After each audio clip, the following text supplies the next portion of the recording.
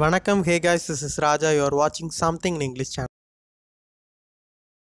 இந்த வீடியோவில் நான் the book of the duchess பற்றி அது யார் எழுதியிருக்காங்கன்னா ஜாஃப்ரி சாசர் எழுதியிருக்காங்க. அதை பற்றி ஃபுல் இன்ஃபர்மேஷன் கொடுத்துருக்கேன். Don't skip it. The book of the duchess அது வந்து எப்படி சொல்லப்படுதுன்னா லாங் நேரேட்டிவ் போயம்னு சொல்லப்படுது. முதல்ல டைட்டிலை பற்றி பார்ப்போம். The book of the duchess. டச்சஸ்னால் என்ன? Wife of R widow of Duke, இல்லைன்னா ஃபீமேல் ரூலர் அப்படின்னு சொல்லுவோம். அதாவது டியூக்குடைய மனைவி, இல்லைன்னா ஒரு ஃபீமேல் ரூலரை வந்து நம்ம வந்து டச்சஸ்ன்னு சொல்லுவோம். சரிங்களா? அப்புறம் இந்த புக்குக்குள்ளே அனதர் டைட்டில்ஸை பற்றி பார்ப்போம். என்ன டைட்டில்லாம் இருக்குதுன்னு பார்த்தீங்கன்னா த டெத் ஆஃப் பிளான்ச்சே, இன்னொன்று என்னென்னு பார்த்தீங்கன்னா the dream of the Chaucer. Chaucer வந்து poet or dream of the பொயட்னு கூட நம்ம வச்சுக்கலாம். தென் அபவுட் த ஒர்க். இந்த ஒர்க்கை பார்த்திங்கன்னா யார் எழுதுனான்னு பார்த்தீங்கன்னா சாசர் எழுதியிருக்காங்க. எப்போ அப்படின்னு பார்த்தீங்கன்னா 1368, இல்லைன்னா 1368லேருந்து 1372க்குள்ளே எழுதியிருக்கலாம் அப்படின்னு ஒரு கருத்து இருக்குது. தென் என்ன லாங்குவேஜில் எழுதியிருக்காருன்னு பார்த்தீங்கன்னா ஃப்ரெஞ்சில் எழுதியிருக்காங்க. பட் இதை யார் பப்ளிஷ் பண்ணாங்க அப்படின்னு பார்த்தீங்கன்னா வில்லியம் தைன். எப்போன்னா 1532 தான் பப்ளிஷ் பண்ணியிருக்காங்க, சாசர்ஸ் டெத்துக்கு அப்புறம். As the collection of Chaucer. எப்படி பப்ளிஷ் பண்ணியிருக்காங்கன்னா த கலெக்ஷன் ஆஃப் சாசர் அப்படிங்கிற நேமில் பப்ளிஷ் பண்ணியிருக்காங்க. தென் வில்லியம் தைன். வில்லியம் தைனை பற்றி பர்த் டீட்டெயில் இல்லை. அவர் எப்போ இறந்துருக்காருன்னு பார்த்தீங்கன்னா 1546 இறந்துருக்காங்க. தென் அவருடைய சர்நேம் என்ன அப்படின்னா தைன் அலைஸ் பாட் வில்லி ஆர் பாட் ஃபீல்டு அப்படின்னு சொல்கிறாங்க. அப்புறம் இவர் Henry எய்த்துடைய second clerk of kitchen அப்படி இருந்திருக்காரு. சரிங்களா? ஸோ இதுவும் ஒரு இம்பார்ட்டண்டான ஒரு விஷயந்தான். தென் அட்டென்ஷன் ஏரியாஸ். ரெண்டு விஷயம் அட்டென்ஷன் நம்ம கண்டிப்பாக கொடுக்கணும்னு சொல்லியிருக்கேன். Y and what. இதுக்கு முந்தின வீடியோலேயே நான் அதை சொல்லியிருக்கேன். சரிங்களா? ஸோ ஒய் அப்படிங்கிறதுனா ரெண்டு ரீசன் நான் கொடுத்துருக்கேன். ஒன்று என்ன அப்படின்னா ஜான் காண்ட் வந்து என்ன செஞ்சுருக்காங்க அப்படின்னா நீ வந்து எனக்காக போயம் எழுது அப்படின்னு சாசர்கிட்ட கேட்டதுனால எழுதியிருக்காங்க. தென் நம்ம சாசருக்கு ஜான் காண்ட் வந்து 10 பவுண்ட் வருடாவரணம் கொடுக்கேன்னு அனௌன்ஸ் பண்ணியிருக்காரு. சரிங்களா? ஸோ இன்டென்ஷன் பிளான்ச்சேயோட டெத்து தான். சரிங்களா? தென் பிளான்ச்சே அண்ட் ஜான் காண்ட்னா யாருன்னு பார்ப்போம். பிளான்ச்சே யாருன்னா ஜான் காண்ட்டுடைய ஒய்ஃப், ஃபர்ஸ்ட் ஒய்ஃப். சரிங்களா? அதனால தான் அவர் அதை எழுத சொல்லியிருக்காரு. தென் சார் ஜான் காண்ட் யாருன்னு பார்த்தீங்கன்னா சாசருடைய ஃப்ரெண்ட் அண்ட் பேட்ரான். சரிங்களா? ஸோ அது ஒரு ரீசன். அண்ட் ஜான் காண்ட் யாருன்னு பார்த்தீங்கன்னா கிங் எட்வர்ட் III சன். அது ஒரு ரீசன். தென் போயம் டைப். இந்த போயம் எப்படிப்பட்ட டைப்னு பார்த்தீங்கன்னா எழுதி, அதாவது டெத் ஆஃப் பிளான்ச்சேயை பற்றி பேசுது. ஸோ எழுதிங்கிறதுனால டெத் போயம் பற்றி தான் பேசும். ரைமிங் ஸ்கீம் ஃப்ரெஞ்ச் ஆக்டோசிலபிக்கில் இருக்குது. தென் போயம் டீட்டெயில்ஸ். இந்த போயமுடைய மொத்த லைன்ஸ் என்னென்னு பார்த்தீங்கன்னா 1334. அண்ட் போயமை ரெண்டு விதமாக பிரிக்கிறாங்க. எப்படின்னா ஃபஸ்ட்டு போயம் லைன்ஸ்னு 1 to 290 வரைக்கும் பிரிக்காங்க. தென் ட்ரீம் லைன்ஸ்னு 291லேருந்து 1334 லைன் வரைக்கும் படிக்கிறாங்க. சரிங்களா? இது வந்து ஒரு ட்ரீம் போயம். யாருடைய ட்ரீம் அப்படின்னு பார்த்தீங்கன்னா சாசர்ஸோடைய ட்ரீம். தென் ஓப்பனிங் லைன். ஓப்பனிங் லைன் கொஞ்சம் இம்பார்ட்டன்ட் தான். நிறைய லைன் கோட்ஸ் பண்ணுறதுக்கு ரொம்ப இம்பார்ட்டன்ட். ஓப்பனிங் லைன் என்னென்னு பாருங்கள். I have great wonder B this light how that I live for day and night. இது இன்னமும் நம்ம மெசேஜ் டைப் பண்ணுற மாதிரி இருக்கும். லைக்வைஸ், ஏன்னா இது ஃபஸ்ட்டு ஸ்டார்டிங்கில் இங்கிலீஷ் இப்படி தான் இருந்திருக்கு. தென் ஓவிட்ஸ் மெட்டமார்ஃபோசிஸ். இது என்ன எதுக்காக யூஸ் பண்ணியிருக்கேன் அப்படின்னு பார்த்தீங்கன்னா this book used in the book of duchess but name didn't mention. இந்த ஓவிடுடைய மெட்டமார்ஃபோசிஸ்ங்கிற புக்கை வந்து நம்ம இந்த த புக் ஆஃப் டச்சஸில் யூஸ் பண்ணியிருக்காங்க, ஆனால் நேம் மென்ஷன் பண்ணலை. சரிங்களா? ஸோ அந்த புக்கை பற்றி பார்ப்போம். Metamorphosis means transformation. டிரான்ஸ்ஃபார்மேஷன் அப்படின்னு தான் இதோடைய நேம் மீனிங்கு. சரிங்களா? Written by Ovid. யார் எழுதியிருக்காங்க? ஓவிட் தான் எழுதியிருக்காங்க. About transformation in creek and Roman. சரிங்களா? என்னென்னா டிரான்ஸ்ஃபர்மேஷன் க்ரீக்குக்கும் ரோமனுக்குள்ளே டிரான்ஸ்ஃபர்மேஷனை பற்றி தான் இருக்குது. Has 250 myths.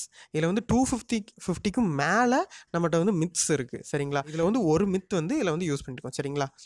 அண்ட் ஓவிடை பற்றி நம்ம பார்த்துருவோங்க. ஓவிட் வந்து ஒரு Roman poet, born on 20 March 43 BC. சரிங்களா? Tight on AD 17 R AD 18. சில கேரக்டர்ஸ் குறிப்பால் உணர்றதுக்காக கொடுத்துருக்காங்க. ஃபார் எக்ஸாம்பிள் ஒயிட் அப்படின்னு ஒரு கேரக்டர் கொடுத்துருக்காங்க. அது யாருன்னா பிளான்ச்சேயை குறிக்கிறது தான். சரிங்களா? தென் லாங்கர்ஸ்ல்னு ஒன்று கொடுத்துருக்காங்க. அது என்ன? ஹவுஸ் ஆஃப் லாங்கஸ்டர் தான். சரி. பிளாக் நைட் யாருன்னு பார்த்தீங்கன்னா ஜான் காண்ட் தான். சரிங்களா? தென் கேரக்டர்ஸ். என்ன போயமில் கேரக்டர்ஸ் கொடுக்கான்னு பார்க்காதீங்க, இல்லை நிறைய கேரக்டர்ஸ் யூஸ் பண்ணியிருக்காங்க. First one narrator. நேரேட்டர்னால் யாருன்னா ஸ்டோரியை சொல்கிறவங்க தான் நேரேட்டர்மோ. அது யாருன்னா நம்ம பொயட் தான், சாசர் தான் இதை சொல்கிறாங்க. அவர் ஒரு ட்ரீமர். சேக்ஸ் யாருன்னு பார்த்தீங்கன்னா ஒரு கிங். ஆல்சியோன் யாருன்னு பார்த்தீங்கன்னா ஒரு குவீன், சேக்ஸோட குவீன்.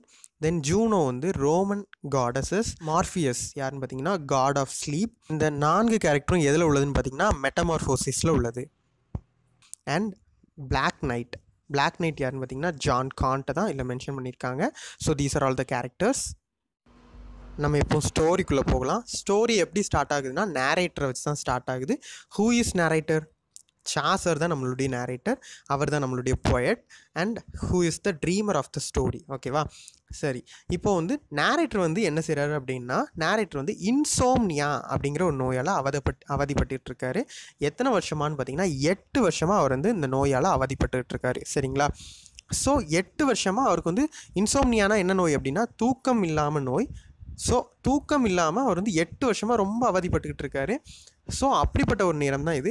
இப்படி அவதிப்பட்டுக்கிட்டு இருக்க நேரத்தில் அவர் வந்து வேறு எதை பற்றியும் கவலைப்படல. எதை பற்றி மட்டும் கவலைப்படுறாருன்னா, நம்ம ஒருவேளை இறந்துருவோமோ அப்படிங்கிற இந்த லேக் ஆஃப் ஸ்லீப்னால் நம்ம வந்து இறந்துருவோமோ அப்படின்னு மட்டும்தான் அவர் ரொம்ப ஃபீல் பண்ணிக்கிட்டு இருக்காரு. அண்ட் இதுக்கு ஒரே ஒரு தீர்வு இருக்கும். அந்த தீர்வு என்ன அப்படின்னா ஃபிசிஷியன் தான் அப்படின்னு சொல்கிறாரு. அது யார் அந்த ஃபிசிஷியன் அப்படின்னா அவருடைய லேடி லவ் அப்படின்னு சொல்கிறாங்க. இந்த நேரத்தில் அவர் வந்து என்ன செய்கிறார் அப்படின்னா ஒரு புக் ரீட் பண்ணுவோம். ஏன்னா புக் ரீட் பண்ணால் தூக்கம் வரும் அப்படிங்கிற ஒரு கான்செப்டாக ஒரு புக் ரீட் பண்ணுவோம், ஒரு இன்ட்ரெஸ்டிங் ஸ்டோரி ரீட் பண்ணுவோம் அப்படின்னு பார்க்குறாரு. அதுதான் என்ன ஸ்டோரின்னு பார்த்தீங்கன்னா மெட்டமார்ஃபோசிஸ், ஓவிடுடையது. சரிங்களா? அதில் 250 ஸ்டோரி இருக்குது. அவர் ஒரு ஸ்டோரி ரீட் பண்ணுறதுக்கு ரெடி ஆகுறாரு. அது யாருடைய ஸ்டோரி அப்படின்னு பார்த்தீங்கன்னா சேஸ் அண்ட் ஆல்சியன் அவங்களுடைய ஸ்டோரி தான். சேஸ் வந்து ஒரு கிங், ஆல்சியன் வந்து அவருடைய குயின். சரிங்களா? இவங்க நல்லா ரூல் பண்ணிக்கிட்டு இருக்கும் பொழுது சேஸ் வந்து ஒரு நாள் கடற்பயணம் போக வேண்டியதாக இருக்குது. கடற்பயணத்தில் போகும்போது ஒரு டெம்பஸ்டால் ஷிப் வந்து கவிழ்ந்துருது. சரிங்களா? ஷிப் வந்து கவிழ்ந்துருது. அந்த டைமில் என்ன ஆகுது அப்படின்னு பார்த்தீங்கன்னா ஆல்சியன் வந்து இங்கே தனியாக இருக்காங்க. இவங்களுக்கு வந்து அவங்க போனவங்க திரும்பி வரலையேன்ட்டே இருக்காங்க. என்ன ஆச்சுன்னே தெரியல. ஸோ ஆல்சியன் வந்து ரொம்ப ஃபீல் பண்ணிக்கிட்டு ரொம்ப சாரோவில் இருக்கும் பொழுது ஜூனோ யார் அப்படின்னு பார்த்தீங்கன்னா ரோமன் காடஸஸ் அவங்ககிட்ட வந்து ஆல்சியன் வேண்டுறாங்க. என்ன வேண்டுறாங்க அப்படின்னா, என்னுடைய கணவரை பற்றி எனக்கு ஒரு டீட்டெயிலுமே தெரியல, என்னாச்சுன்னே தெரியல, ஸோ எனக்கு வந்து ஹெல்ப் பண்ணுங்க அப்படின்ட்டு ஜூனோக்கிட்ட வேண்டுறாங்க. அந்த டைமில் தான் என்ன ஆகுது அப்படின்னு பார்த்தீங்கன்னா ஜூனோ வந்து ஒரு மெசஞ்சரை மார்ஃபியஸ்ட்டை அனுப்புகிறாங்க. மார்ஃபியஸ் யார் அப்படின்னு பார்த்தீங்கன்னா காட் ஆஃப் ஸ்லீப். சரிங்களா? ஸோ மார்ஃபியஸ்ட்டை ஜூனோ வந்து ஒரு மெசஞ்சர் அனுப்புகிறாங்க. என்ன அப்படின்னா, நீ வந்து ஒரு மெசேஜை கன்வே பண்ண வேண்டியது இருக்குது. என்ன அப்படின்னா சேஸ் வந்து இறந்துட்டாரு, அந்த நியூஸை ஆல்சியன்ட்ட நீ தான் சொல்லணும் அப்படின்னு சொல்கிறாங்க. ஸோ மார்ஃபியஸ் என்ன செய்கிறாரு அப்படின்னு பார்த்தீங்கன்னா, அவர் ஒரு தூக்க கடவுள் இல்லையா, ஆல்சியனை தூங்க வைக்காங்க. அவங்க ஆல்சியன் தூங்கினதுக்கப்புறம் என்னென்னா விடிகிறதுக்கு 3 மணி நேரத்துக்கு முன்னாடி மார்ஃபியஸ் வந்து ஆல்சியன் கனவுல சேஸை வர வச்சு சொல்கிறாரு நான் வந்து இறந்துட்டேன், நீ வந்து எதுக்கும் கவலைப்படாமல் என்னுடைய ரிச்சுவல்ஸை முடிச்சுட்டு நீ வந்து உன்னுடைய டியூட்டியை நீ கரெக்டாக பாரு அப்படின்னு சொல்கிறாங்க. இதை கேட்ட உடனே அவங்க வந்து பயந்து எழும்புறாங்க. எழும்பி பார்த்தா இது ஒரு கனவு அப்படின்னு தெரியுது. அதுக்கப்புறம் இவங்க வந்து இந்த துக்கத்தை கேட்டு 3 நாள் கழித்து அவங்களையும் இறந்துடுறாங்க. சரிங்களா? இந்த கதையை ரீட் பண்ணிட்டு நம்மளுடைய ஹீரோ, அதாங்க நம்ம நேரேட்டர் வந்து என்ன செய்கிறாரு அப்படின்னா, நமக்கும் தூக்கம் வரணும் அப்படின்ட்டு ஜூனோட்டையும் மார்ஃபியஸ்ட்டையும் வேண்டிக்கிட்டு இருக்கார். அவர் அப்படியே தூங்கிடுறாருங்க. தென் அவர் எழும்பி பார்க்கும்போது அவருடைய ரூம் ஜன்னலில் என்ன இருக்குது அப்படின்னு பார்த்தீங்கன்னா டேல் ஆஃப் ட்ராயுடைய சித்திரங்கள்லாம் வரையப்பட்டிருக்குங்க. தென் அவருடைய ரூம் வாலில் என்ன இருக்குது அப்படின்னு பார்த்தீங்கன்னா ரொமான்ஸ் ஆஃப் த ரோஸ் அப்படிங்கிற ஒரு இதோடைய பிக்சர்ஸ்லாம் இருக்குங்க. அந்த டைமில் என்ன அவர் கேட்குறாரு பார்த்தீங்கன்னா, வெளியே அவருடைய ரூமுக்கு வெளியே ஹண்டிங் டீம் இருக்கிற மாதிரி அவர் வந்து பார்க்குறாரு. ஸோ அப்படி அவர் வந்து வெளியே போய் பார்க்குறாரு. வெளியே போகும்போது அங்கே வந்து ஒரு பிளாக் கலர் ஷர்ட்ஸ் போட்டுட்டு ஒரு நைட் இருக்காங்க, ஒரு ட்ரெஸ் அணிஞ்ச ஒரு நைட் இருக்கார். அவர்கிட்ட பக்கத்தில் போய் பார்க்காரு. அவர் வந்து என்ன செய்கிறாரு அப்படின்னு பார்த்தீங்கன்னா, அவர் எழுதின ஒரு ஓன் போயமை அவர் ரீட் பண்ணிக்கிட்டு இருக்காரு. சரிங்களா? ரொம்ப ஃபீலிங்கில் ரொம்ப சாரோஃபுல் மைண்டடாக அவர் இருக்கார். ஸோ அவர் பக்கத்தில் போயிட்டு அவருக்கு கன்சோல் பண்ணுவோம் அப்படின்ட்டு நம்ம ஹீரோ வந்து பக்கத்தில் போகிறாருங்க. பக்கத்தில் போகும்போது என்னாச்சு அப்படின்னு கேட்கும்போது இருக்கும்போது தான் சொல்கிறாங்க, நான் வந்து ஃபார்ச்சுனா கிட்ட செஸ் கேம் விளாண்டேன். அப்போ வந்து என்ன ஆச்சு அப்படின்னு பார்த்தீங்கன்னா, என்னுடைய ஒயிட் ராணியை வந்து, அதாவது ஒயிட் குயினை வந்து நான் வந்து இழந்துட்டேன் அப்படின்ட்டு அவர் சொல்கிறாரு. சொன்ன உடனே ஸோ இவர் நினச்சிக்கிறாரு ஏதோ செஸ் கேமில் வந்து அவனுடைய ராணி வந்து இழந்துட்டான் போல், அதுக்கு தான் ஃபீல் பண்ணிகிட்டு இருக்காரு அப்படின்ட்டு நினச்சிக்கிட்டு இருக்காரு. தென் ஸோ என்னாச்சு, வேறு எதுக்காக ஃபீல் பண்ணிகிட்டு இருக்கா, அதுக்கு என்ன நீ ஏன் ஃபீல் பண்ணிகிட்டு இருக்க அப்படின்னு இவர் கேட்கும்போது அவர் சொல்கிறாரு, நான் வந்து என்னுடைய லேடி லவ்க்காக ரொம்ப நாளாக காத்திருந்தேன். அவள் பேர் வந்து குட் ஃபயர் ஒயிட். அப்புறம் எனக்கு வந்து என் லேடி லவ் கிடச்சிட்டா அப்படின்னு இவர் சொல்கிறாரு. சரி, இப்போ உன் லேடி லவ் எங்கே இருக்கா, நீ ஏன் ஃபீல் பண்ணிகிட்டு இருக்க அப்படின்ட்டு கேட்கும் பொழுது அவர் சொல்கிறாரு, ஷீ இஸ் டைடு, அவள் இறந்துட்டா அப்படிங்கிறத சொல்கிறாரு. தென் நம்ம ஹீரோ அவர் வந்து நம்ம நைட்டை வந்து கன்சோல் பண்ணுறதுக்கு ட்ரை பண்ணிகிட்டு இருக்காருங்க. அப்படி ட்ரை பண்ணிகிட்டு இருக்கும் பொழுது நைட் வந்து கன்சோல் ஆகிற மாதிரியே இல்லை. ஸோ நேரேட்டர் வந்து என்ன செய்கிறாரு அப்படின்னு பார்த்தீங்கன்னா, நிறைய ஸ்டோரிஸ் சொல்லி அவரை கன்சோல் பண்ணுறதுக்கு ட்ரை பண்ணுறாரு. For example, the wisdom of சாக்ரட்ஸ், மெடா with Jason, டிடோ with ஏனஸ், Samson with டைலியா. So இப்படிப்பட்ட ஸ்டோரிஸ்லாம் சொல்கிறாரு. இது ரொம்பவும் எமோஷ்னலான ஸ்டோரிஸ். இதை சொன்னால் அவருக்கு ஆறுதலாக இருக்கும் அப்படின்னு அவர் நினைக்கிறாரு. அதாவது நம்ம ஒரு பெரிய கல்லை பார்த்துக்கிட்டே இருக்கோம், இதான் பெரிய கல் நம்ம சொல்லிக்கிட்டு இருப்போம். அது பக்கத்துலேயே இன்னொரு பெரிய கல் வந்துடுச்சுன்னா எதை நம்ம பெரிய கல்னு சொல்லுவோம்? ஸோ ரெண்டாவது பார்த்ததை நம்ம வந்து பெரிய கல்னு சொல்லுவோம். ஸோ அதே மாதிரி இவர் என்ன ட்ரை பண்ணுறாரு அப்படின்னா, பெரிய கஷ்டத்தெல்லாம் சொன்னோம் அப்படின்னா அவருடைய கஷ்டங்கள் சின்னதாக தெரியும் அப்படின்னு நினச்சிட்டு இந்த ஸ்டோரிஸ் எல்லாம் சொல்கிறாரு. ஆனால் நம்ம நைட் என்ன சொல்கிறாரு அப்படின்னா, நான் இதை அனுபவித்தேன், ஸோ எனக்கு இதுதான் ரொம்ப கஷ்டமான விஷயம், நீ சொல்கிறலாம் எனக்கு ஒன்றும் கஷ்டமான விஷயமா தெரில, ஏன்னா இது நான் அனுபவித்தது இல்லை, இதெல்லாம் ஒரு ஸ்டோரிஸ், நான் அனுபவித்தது தான் என்னுடைய வழியாக இருக்கும். அது உண்மைதாங்க. எப்போவுமே நம்ம படுற கஷ்டம் தான் நமக்கு தெரியும், அடுத்தவங்க படுற கஷ்டத்தை நம்ம உணர மாட்டோம். அடுத்தவங்கள என்ன இதெல்லாம் பெரிய கஷ்டமானு தான் நம்ம சொல்லுவோம், சரிங்களா? ஸோ அதே மாதிரி இதில் வந்து அவர் ட்ரை பண்ணியிருக்காரு. அவர் வந்து சொல்லியிருக்காரு, நைட் வந்து அப்படி சொல்லிட்டாரு, சரிங்களா?